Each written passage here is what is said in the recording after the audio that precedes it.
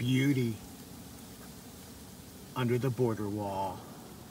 Ducks, American ducks, paddling safe and free. Yeah, I can see through that fence a little bit.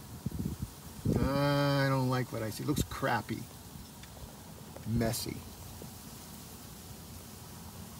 not the right color.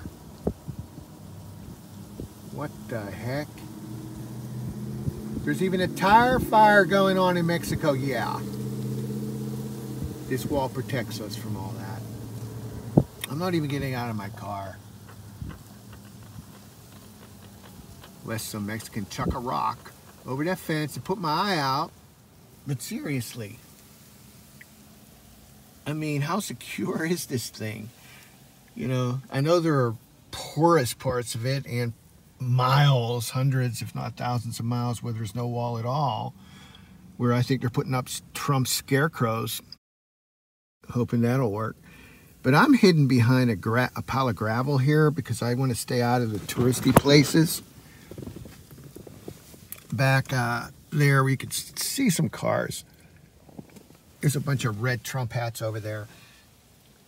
It's like a border celebration, border wall. But over here, I'm parked in my truck camper. Probably fit 60 Mexicans in there. And right now, if they hopped that fence, just stuck a ladder up there and jumped down or whatever, jumped over this water, into this water and got in my truck, I could just drive away. Just like this. Arriba, arriba! They could be in the back of my truck camper right now, eating all my animal crackers. Hey guys, save me some.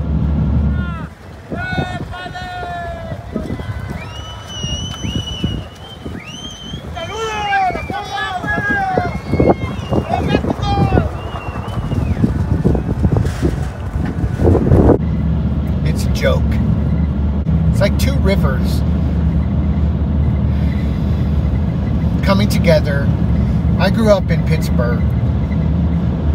The Allegheny and Monongahela form the Ohio, and the Mon is one color, the Allegheny is another, and for a while, when they meet at the point, they resist each other. They try to hang on to their colors and cultures. But you go down a few bends toward the Mississippi, pretty soon it's all one color, some shade of brown, and that's nature. That's what's going to happen to humans too. We're all going to be some shade of brown someday, long after we're gone, if we survive that long. Oh, by the way, that tire fire was in California.